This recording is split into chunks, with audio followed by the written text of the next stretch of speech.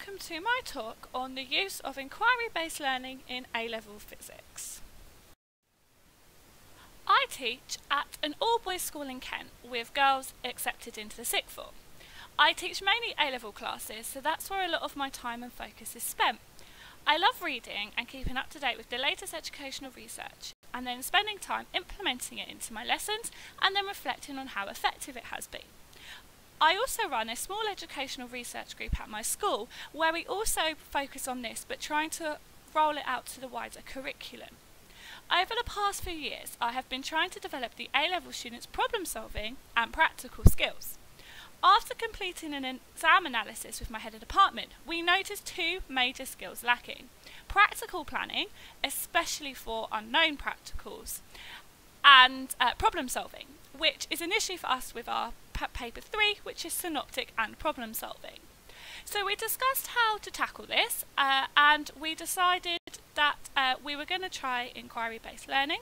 So this is where my 3-year project started with my students, and this is what I'm going to be talking about to you today. So what is inquiry-based learning?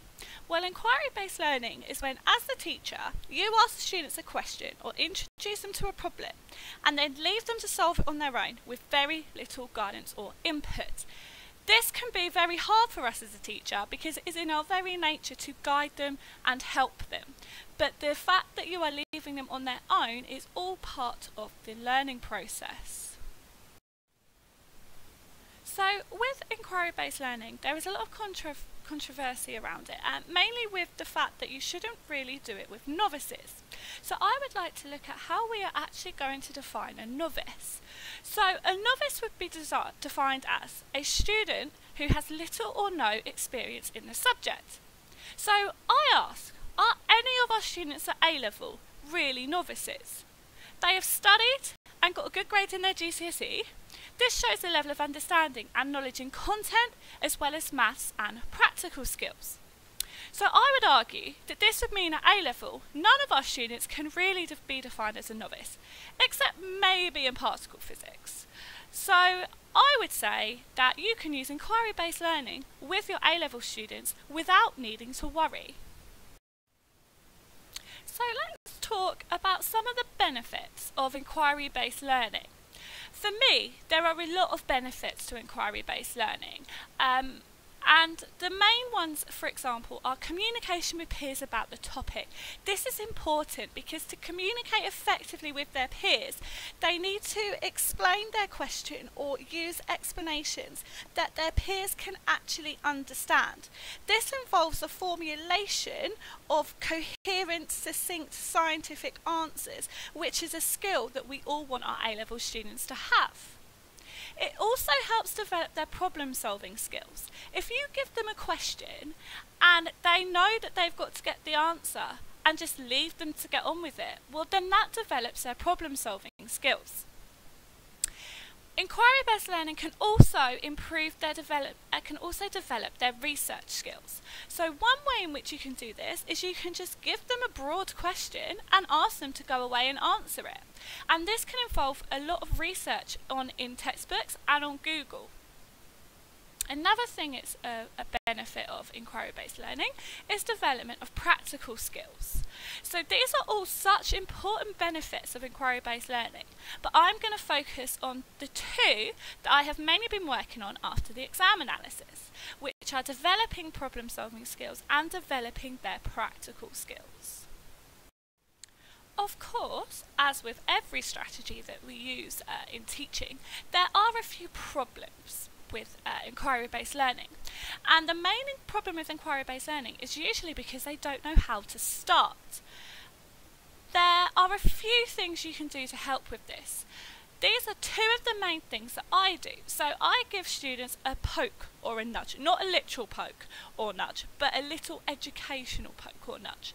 And this is normally because they are getting used to and adapting to this way of learning. So quite often we wouldn't do this with a GCSE class, but we do all of a sudden they're in year 12 and we are throwing them into this new way of learning. Also, students are sometimes just not brave enough to go for it. They don't like being judged or getting things wrong. So to start off with, they might just require a little nudge or a poke in the right direction.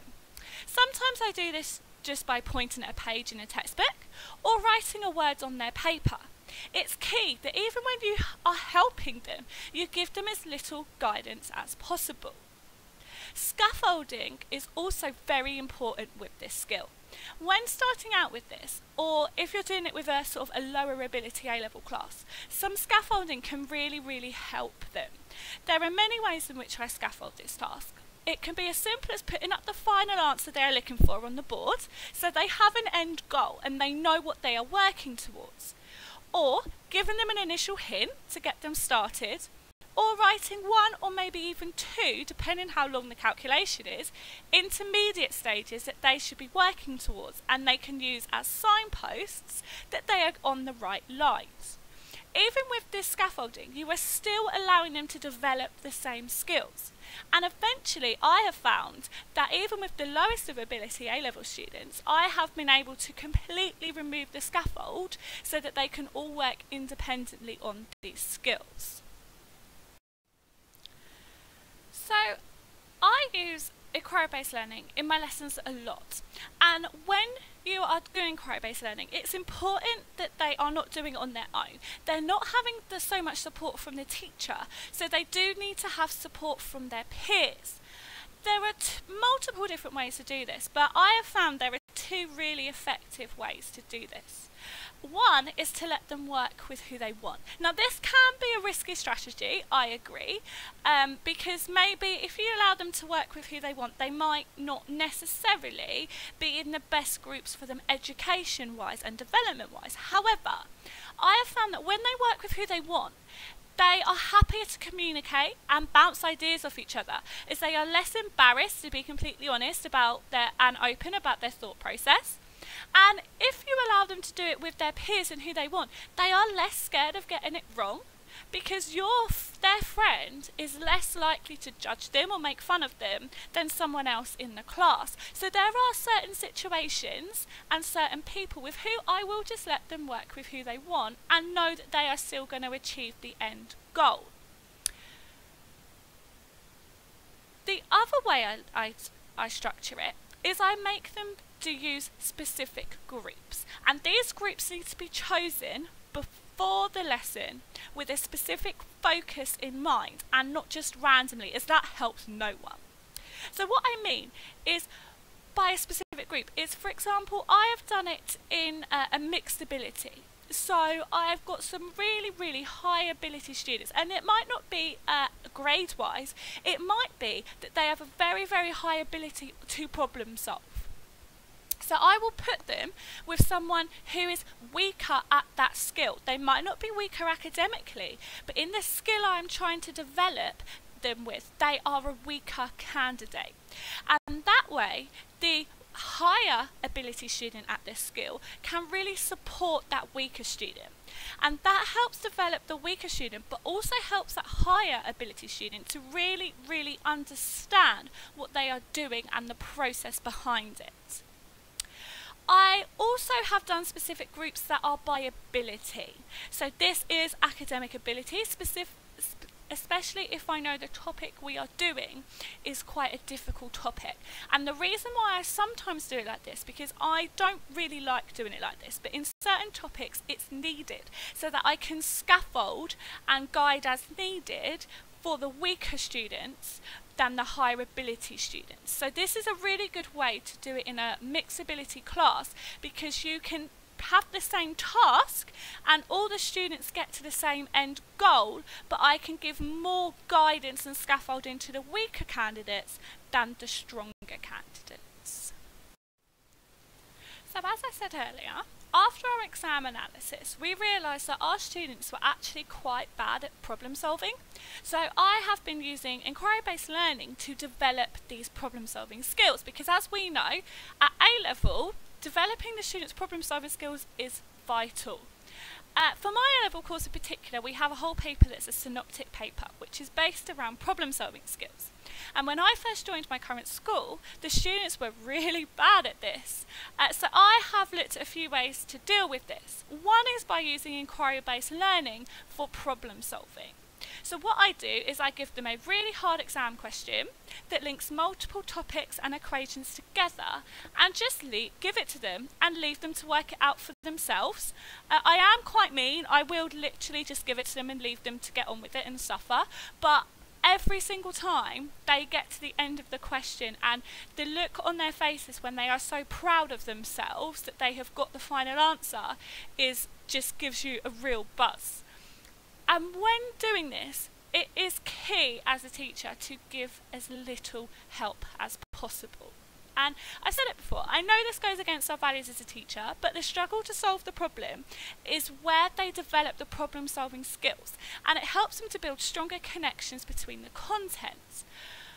Although I am mean, and I do give very little help, I will reassure them. I won't give them help as such with answering the question, but I will reassure them, and I often find myself saying, I know you can do it. I've taught you all the skills you need. You can do it. And this is often a good enough push for them to actually keep trying, as they know that I believe in them, and then they do manage to get to that end step and that final answer. So this is an example of a question I give them. This happens to be my favourite question to give them. So far, the quickest that any of my classes have completed this in is about 10 minutes. So if your class can do it in a faster time than that, I will be like, they are really good. So this is a question I give them, and they find this question incredibly hard. And I think it's because A, it's electric fields. I mean, most of you will know my pain. Units have to be converted. They need to use multiple equations, and the equations come from different topics.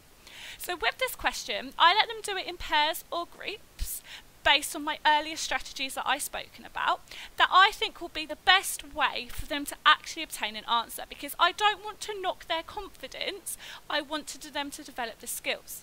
So once all the groups have got to the end, I will model to them exactly how I would have approached it and done it, including all of my thought process too. If they are finding it particularly difficult as a whole class, I will sometimes put a hint on the board, as I've told you, as I mentioned earlier, or I will give a specific group a hint. And for this particular question, I tend to give them an equation that they need to solve it, but not necessarily one that is obvious how to get to, because that way they still have to do some problem solving, but they are doing it with a goal. So another brilliant use of inquiry-based learning with our students is in developing their practical skills. As we all know, practical skills are vital for them, not only for passing their A-level, but for their future career prospects and preparing them for any science-based degree. One thing I have found is that despite all the practical skills they have developed through Key Stage 3 and GCSE, if you give them all the equipment and a goal, they have no idea how to get there, despite having used all the equipment before and done a similar practical before. Again, I'm a meanie with this. I would just give them the title of the practical, usually the PAG or the CPAC name, and then tell them they have all the equipment and all the practical skills they need to be able to do this practical, and just leave them. I do, however, make them write me a method of how they will achieve this before I allow them to do the practical. I will then read their method and then help them if necessary, or leave them to get on with it. The reason for this is exam practice. In exams, they are quite often asked how to write methods or do analysis for known practicals, and this helps them to understand and think about exactly what they are doing and why, meaning that in an exam it is an easier thing for them to do. As well as being a meanie, the method of how I run my practicals has another purpose too. It helps them plan unknown practicals in the exam. So as I mentioned earlier, after exam analysis of Year 13 papers, it was noticed that they struggle to plan practicals which they haven't done. By making them plan the method in class before doing the practical, it helps them develop this skill. They have to consider the equipment they have and how they can use that to achieve their goal. Since starting using inquiry-based learning with them for practicals, the sixth form have been getting a lot better at planning unknown practicals when it comes to tests and mocks. They are still not perfect, but then they never will be, and I wouldn't expect them to. But I have noticed one major thing. They are much more confident and will just have a go at the questions now, rather than leaving them blank, which they did before. And this confidence boost, I feel, is so important, as that is half of the battle with them and answering exam questions. If they feel confident enough to have a go, they will have a go, and then they may be able to pick up marks. So that is a very quick tour and talk about what I have spent about 3 years working on. Thank you so much for listening. I hope that you found it interesting and useful, and that you are already thinking of ways you can use it in your classrooms with your students. If you want to discuss any of the ideas I've talked about today, or hear a bit more about what I get up to, then you are more than welcome to follow me on Twitter. Thank you so much for listening, and I hope you enjoyed the rest of the conference.